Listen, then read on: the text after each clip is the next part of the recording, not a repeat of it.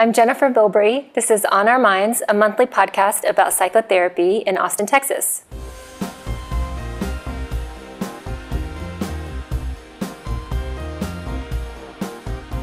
Today I'm interviewing Michelle Bohls.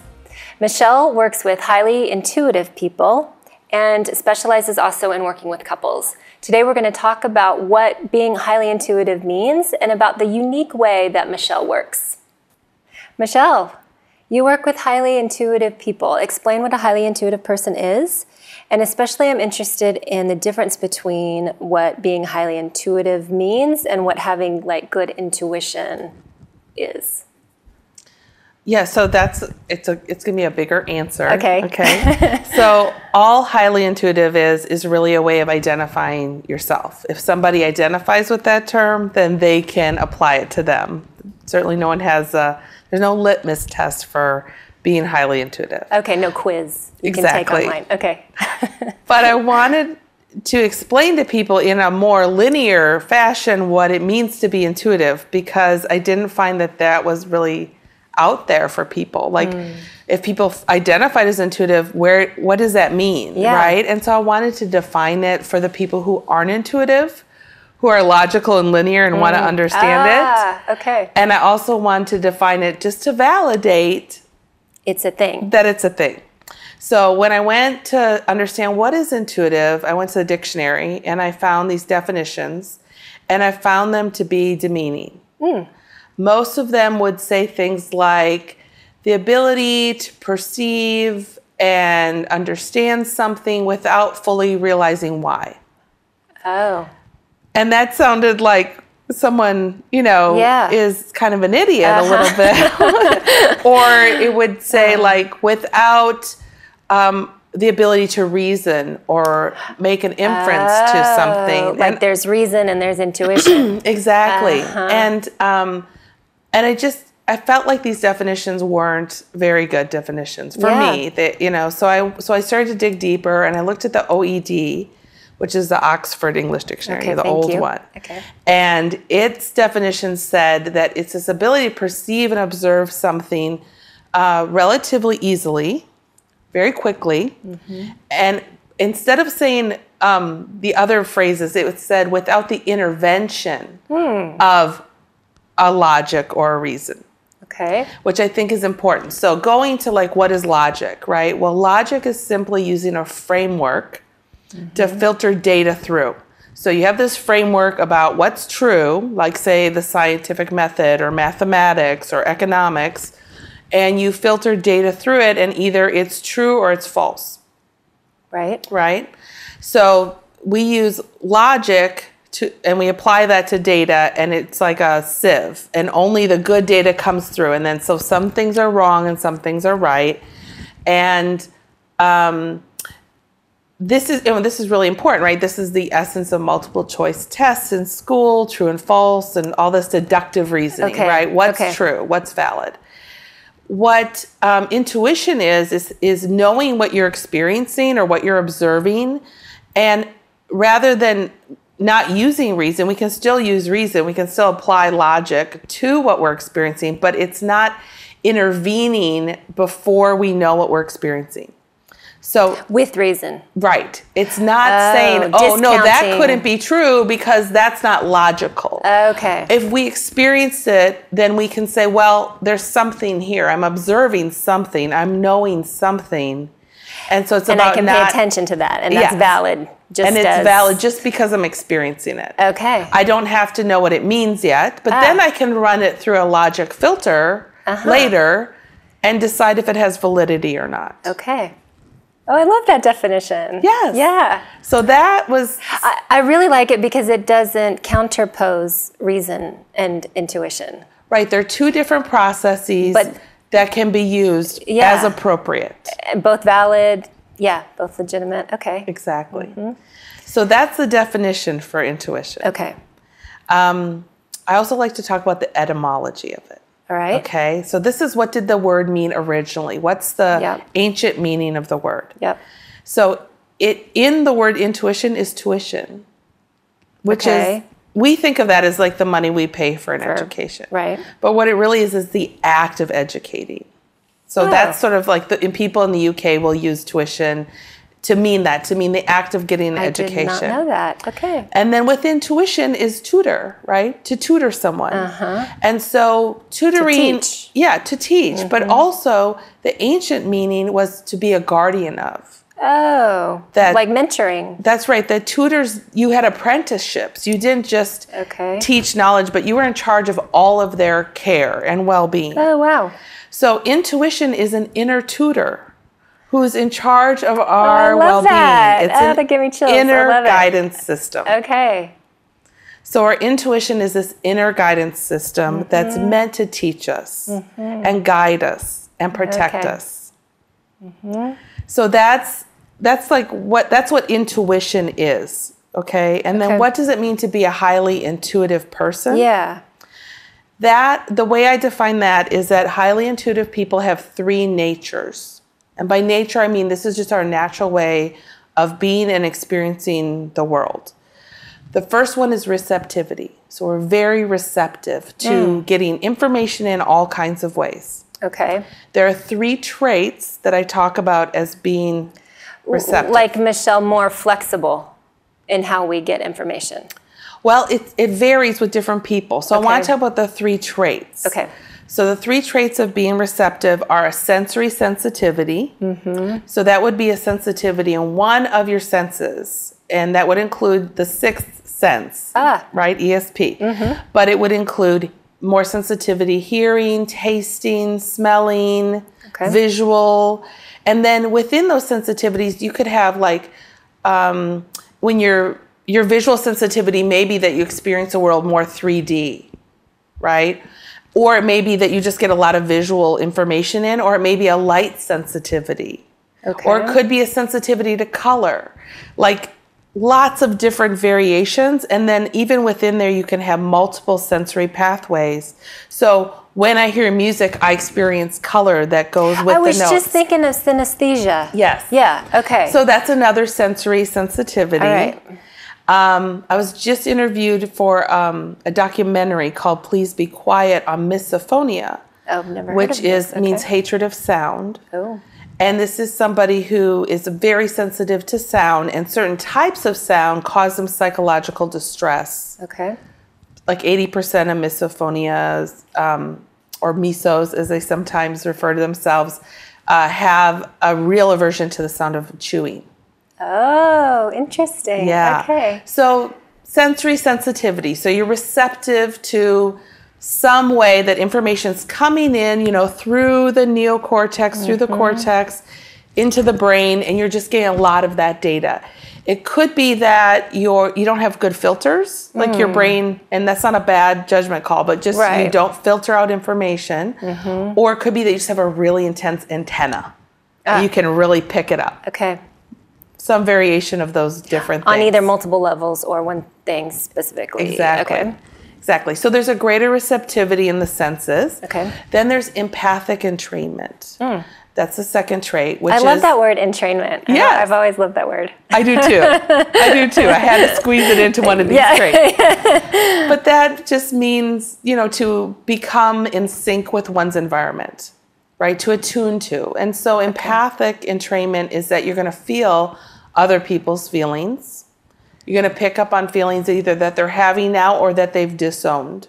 That you're going to somehow get information about them, either literally feeling them or somehow knowing that something's going on with them. Okay. It might be that you have a visual sensitivity. You notice that their skin flushes. Could be, that you feel it somewhere in your body. Somehow you get that information and you sync up into it. Okay. And this is sometimes why highly intuitive people leave environments drained. Because they will sink into the high energy of a Kia and all the sensory stimulation, but then leave just exhausted. Oh, wow. Okay. And it could also be that they just collected a bunch of information, a lot of emotional disowned information. From the people there. And so now they have to find a way to discharge or metabolize all the emotions that they picked up. Okay.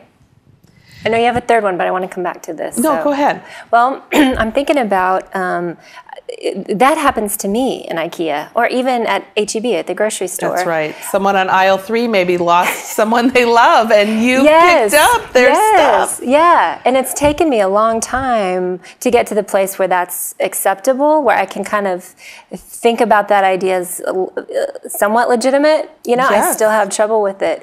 But I've thought about that as high sensitivity. Well, there's really, highly intuitive. I mean, in my opinion, anybody who's highly sensitive is likely intuitive. Okay. But the reason I go to intuition is because not everyone who's intuitive would identify as highly sensitive.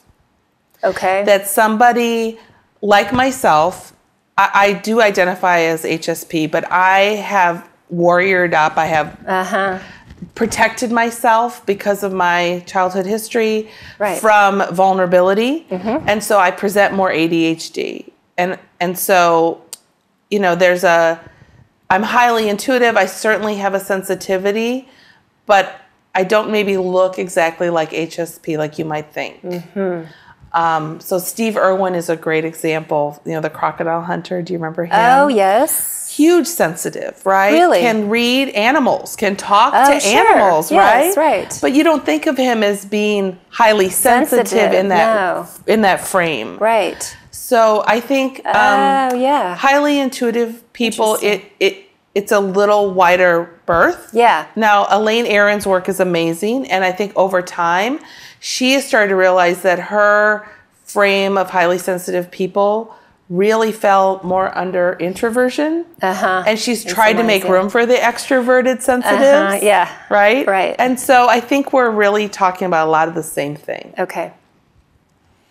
But I just want to bring intuition into the conversation. Yeah. She mentions it in all of her work as HSPs being very intuitive. Yeah. But still doesn't define what that means. So that was sort of where I feel like my contribution is let me define what that means to be intuitive. Okay. What I find so helpful about Elaine Aron's work, especially with the couples I work with, is that there's a source I can point to that says there is research here. That's right. This is legitimate. This is valid. If you're the non-HSP living with an HSP, you can know this is a real thing. It's not. I'm not making it up. Right. She or he's not making it up. Yes. Yeah. I want to talk about that. Okay. Do you want to talk about that now? Yeah, let's talk about it. Okay. So I'm super ADHD, so I'll come back to those other traits and we'll keep going in just a little bit. So in my work with couples, what I have found is that if one person is that HSP, how I think about that is that's like an archetype of the poet, you know, that kind of archetype. And they're usually paired with the archetype of the warrior. And that the warrior is equally sensitive, but they have just a different adaptation. Yeah.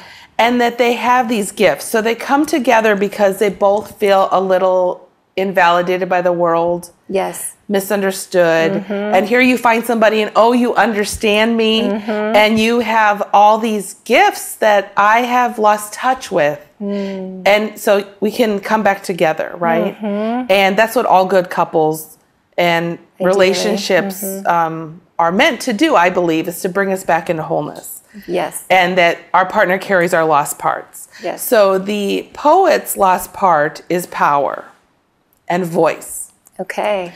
The warrior's lost part is vulnerability and empathy. Okay. So when I'm working with couples, if I can help the HSP develop voice and a sense of validity and a sense of empowerment, and I can help the warrior person develop a sense of compassion and empathy and just slow down a little bit, then we can come into wholeness and grow. Well, say more about how to do that, because one of my questions was, how do you create a culture in your family or in your marriage that encourages both parts? Right. Well, it's a big question. Yeah. Right? And this is why therapy takes a long time. Yes. You know, because it can take... and is expensive. It can take a while to bring us into wholeness, right? Yeah. To stretch a little bit every day.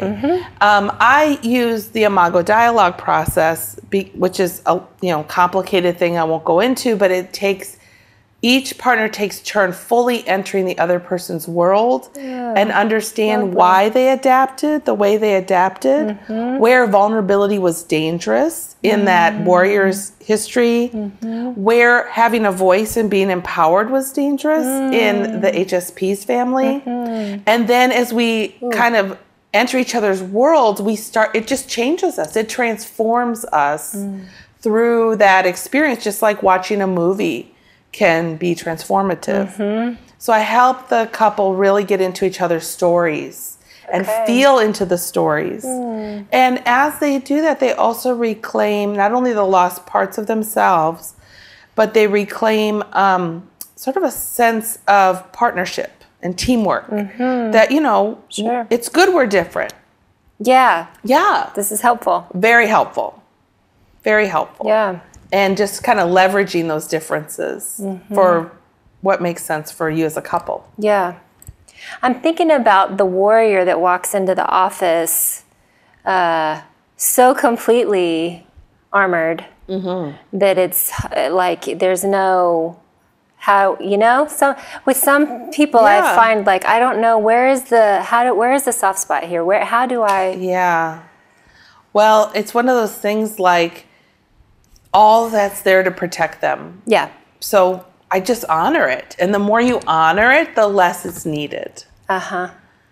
So you don't push. You don't look for the soft spot. You just honor and mirror and validate. It's great that your feelings don't get hurt that easily. You've got a thick skin. And that must be really helpful for you in the world. And it makes sense that it might be hard to see how this person can get hurt so easily. And it might be a little even scary to see how easily they get hurt. Yeah. Right? And then, over time, when they feel like I don't need to take that away from them, it slowly starts to come off. Because the truth is people want to be seen and vulnerable. They just need to know that it's safe. And that if they need to armor up again really quickly, that I'm going to be put it on. Let's go. I get it. I was thinking how helpful that would be for the poet to hear. Yes. That's really, I think, the ability to enter each person's world as a therapist and fully get it and honor it and honor the way they had to adapt and honor why they had to put away those parts. Helps the couple, it just normalizes everything. Okay, so this brings me to a burning question I have for you about how you mingle more traditional psychotherapies with what you're talking about now. And in particular, I'm thinking about modern analytic ways of practicing therapy. And how, in some ways, non-intuitive. I mean, in the ways that you've described, it can be. How very heady. Well, I think our culture it swings, right? Things swing, and there's trends, and there's what's in style. And so I like to think of modern analytic or the way Freud or Jung or Winnicott or other of our forefathers practice. I like to think of that the same way I think of ancient wisdom. Right? It's ancient and it's wisdom. And there's parts of it that we can bring forward and apply now. And there's parts of it that may be archaic. Right? And that it's very hard to know what somebody meant. At the time when they were writing, because they were writing in the thought patterns and language of the time. So I think it's really important to be classically trained in therapy, because this is the wisdom. Why would you throw out all the wisdom that people have honed over years and years? I mean, the reality is that I will never be at my best as a therapist until I'm probably about to die. Right? And so why would we take all this wisdom that somebody has cultivated over 30 years of practicing and take it in and see how it fits for us? So for me, modern, one of the key techniques for modern is called joining, which is exactly what I was talking about with the armored person, right? You join them. Yeah. You get why they are the way they are. You celebrate it. And then they don't need that defense. And that's the language of modern analytic. Yeah, okay. And modern analytic would talk about intuition as countertransference. It's the feelings I'm aware that I'm feeling. It could be images I'm having, ideas, urges. Okay. Anything that I'm experiencing, I interpret as being about you. Yes. When I'm sitting with you. Yeah. For the sake of your therapy. I don't make it about me. Right. Right? Yeah. So that's induction. That's intuition, but analysts will talk about it in different language. Yeah. So Freud would have talked about it one way. Carl Jung would have talked about it another way. Right. I just take that language and then I adapt it to who I'm speaking with. It's so helpful to think about induction and transference and countertransference as intuition. It is. It's just intuition cleaned up because intuition got a bad rap. Yeah. Yeah, it got a bad rap. Most of the traits, if you look at like Myers-Briggs, most of the traits that Freud did not identify with got a bad rap. So introversion got a bad rap. Yeah. Intuition gets a bad rap. Okay. You're right? This logic, linear, medical model is what was validated by our culture at that time in kind of the West, Western culture. Yeah. Well, it's making me think of times when I'm with a client or a friend or myself, and I hear, it's just my intuition is telling me not to do this or to do this. And where as a therapist or friend, I'm thinking that, I don't know that that's intuition. I'm thinking that might be fear. Yes. Or something else entirely. Yes. So how do we know? We don't. Yeah, okay. That's the art, right? That's the art.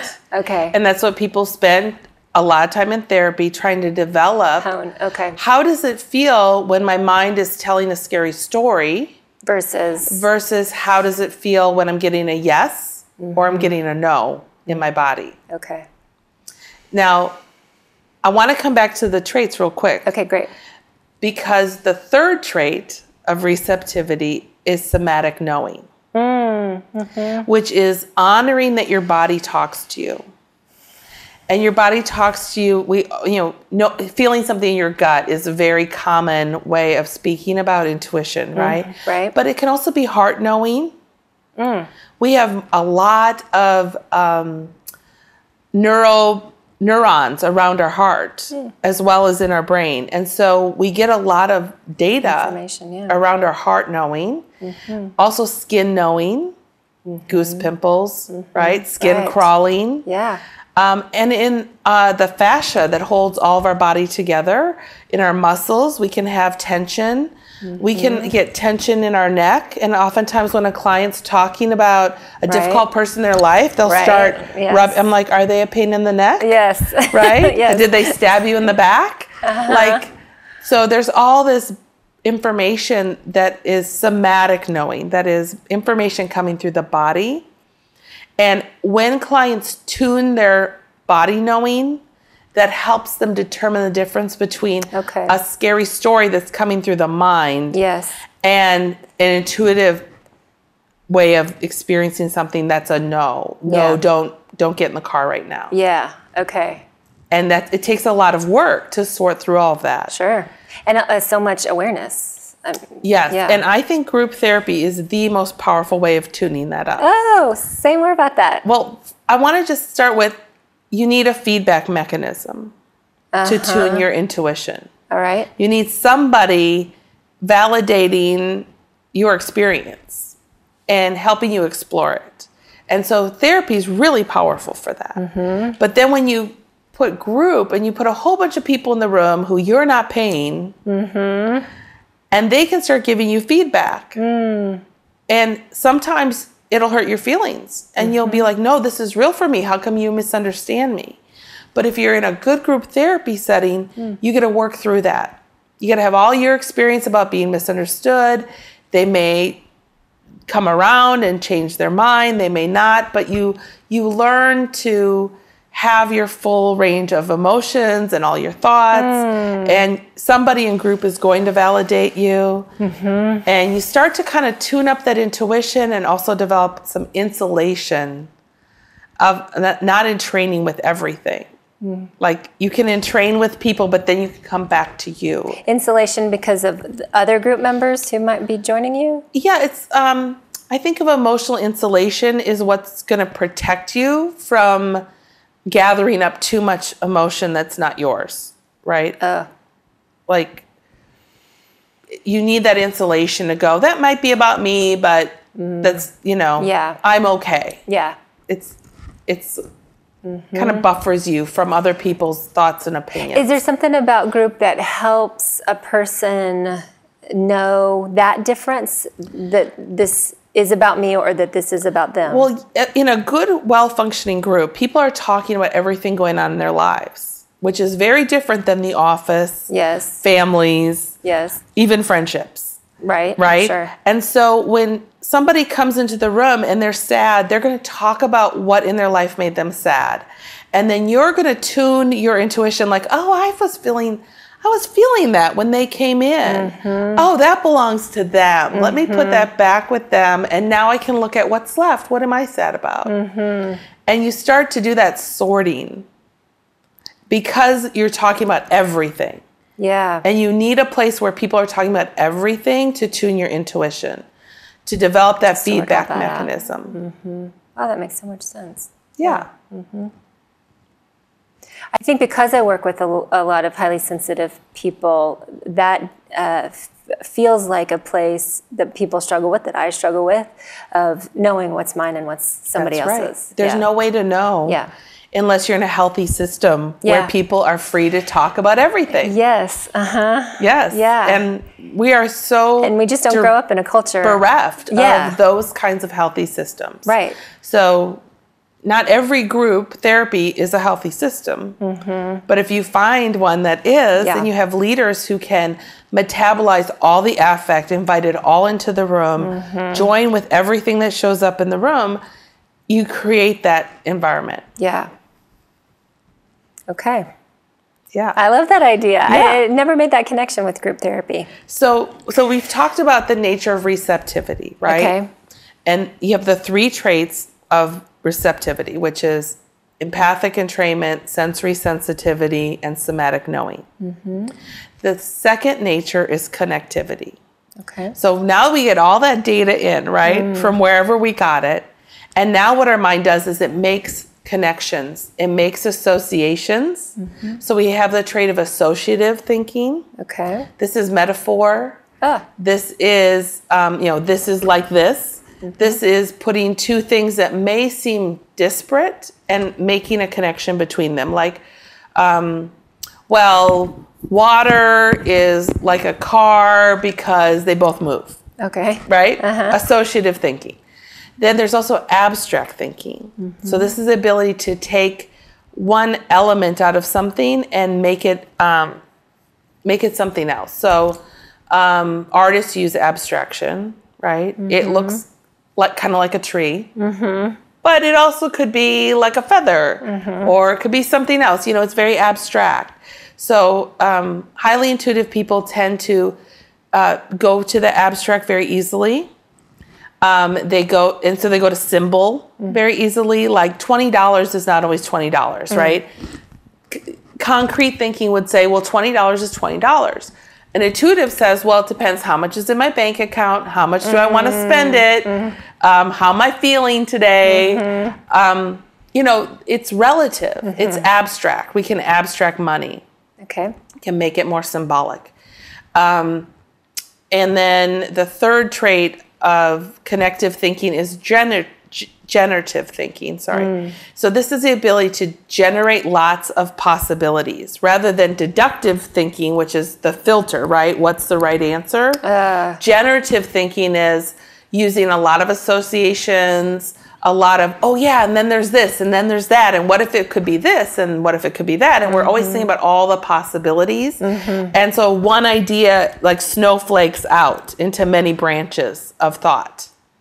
So we hear, like, movie trailers are a great example. If an intuitive person is sitting in the movie theater and we start watching the trailer, our mind goes, oh, what if that's going to happen? What if this? It's like we start storytelling with just a few bits of information, and then we go, oh, that's not where they were going with that. But that was really interesting. Okay. So this ability to take the information and then make even more connections and do even more with it is why intuitive people tend towards feeling overwhelmed and really anxious. They have like a brainstorming brain that's always on and always making connections, but that also lends itself to innovation, very creative thinking, new ways of putting things together. So that's the second nature, connectivity. Right. The third nature is visionariness, which I think is a very cool word that no one uses. It is. It's an ability to, the first trait in visionariness is envision. So somebody who can envision something that doesn't exist. Okay. They can envision what the past was, like what it looked like think about Mad Men and building the sets and like recreating a world that you didn't actually live in.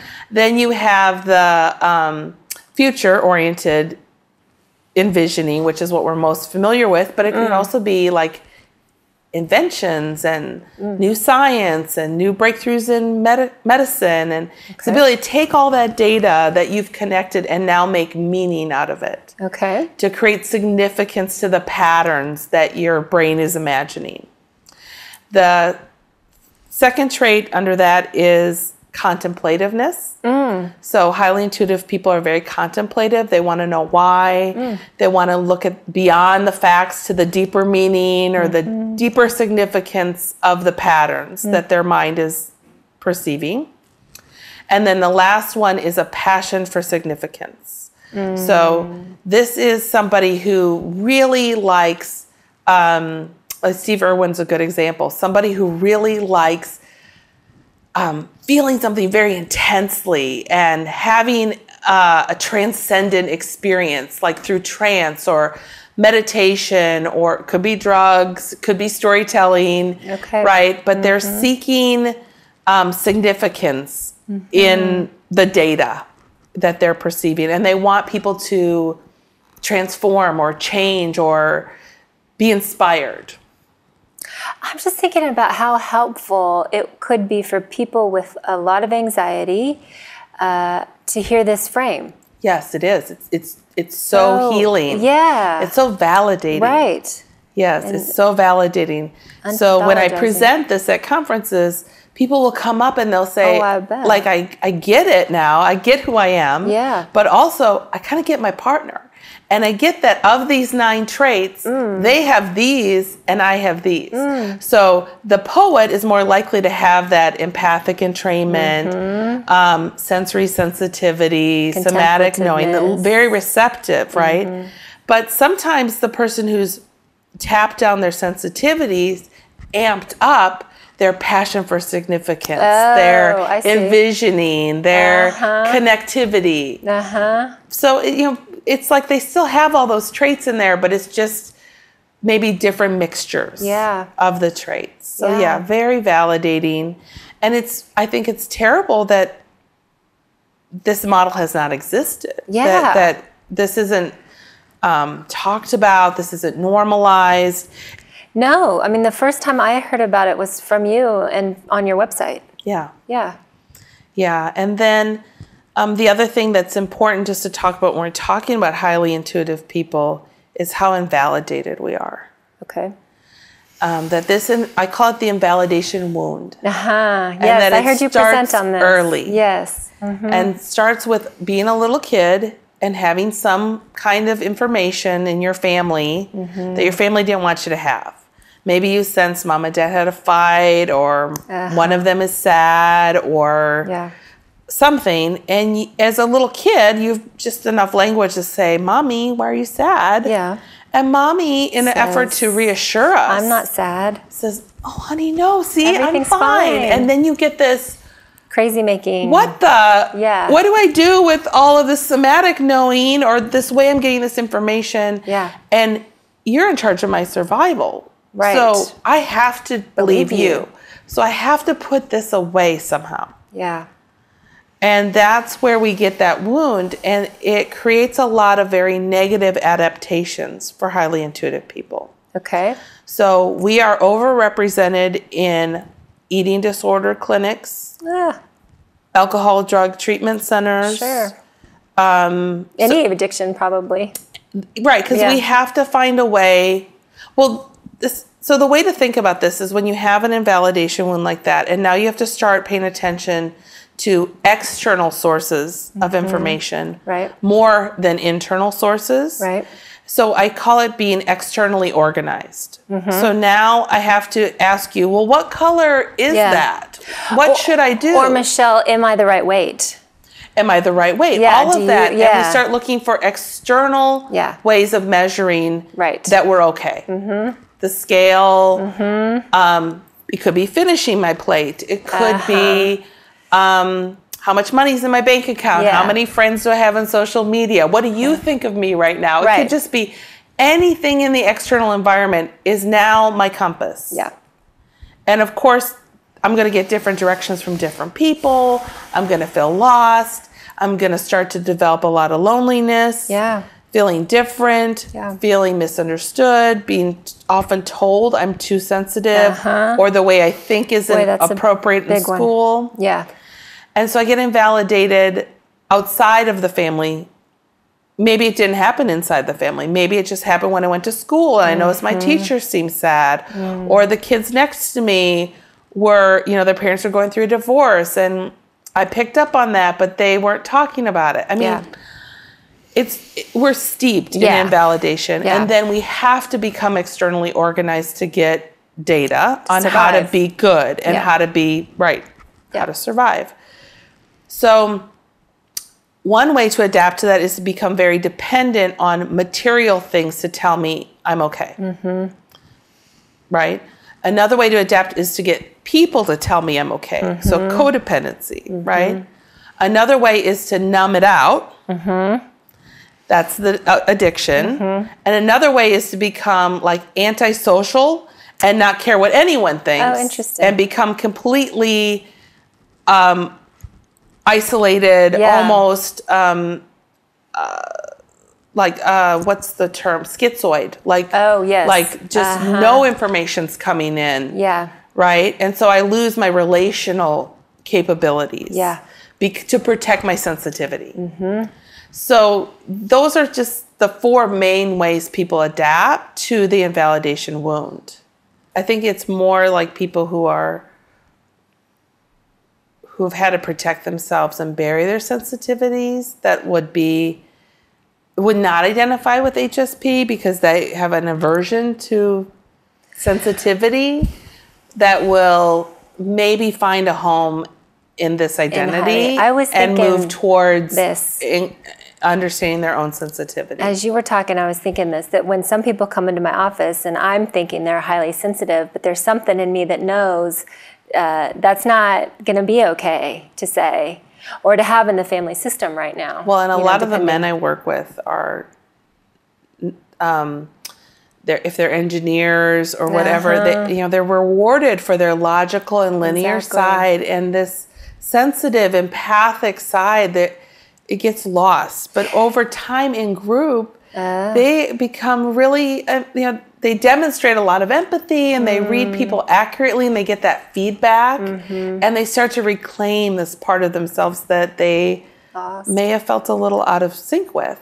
I think not only for men are they so rewarded for like this logical side, but also I see it a lot, not knowing even when they're hungry. Like being so disconnected from bodily sensations that it's hard to know, I need to eat right now. That's right. Well, that's that external organization. Okay. Yes. Right. Okay, that makes sense. And that the individual has to journey back to reclaim their internal sense of knowing. Right? And that's what real recovery from an eating disorder is really reclaiming that connection. So Anita Johnston's work, Eating in the Light of the Moon, really she was the one who inspired me on my whole journey. Okay. Yes. She is the one who really helped me understand that she found that people in eating disorder in her clinics, the one thing they had in common was not trauma like how she thought it would be, because that was really the training of the time, but it was actually that they're all very highly intuitive. Wow. And that it was being denied knowing what their gut was telling them, right? That started making them rely on external sources for, am I hungry? Yeah. Michelle, thank you so much. This was fascinating. If people want to learn more about high intuition, being highly intuitive, where can they find you? At michellebohls.com. Okay, BOHLS. That's right. .com. Okay, thank you. Yeah, thank you for interviewing me. I'm Jennifer Bilbrey, and this has been On Our Minds, a monthly podcast about psychotherapy in Austin, Texas.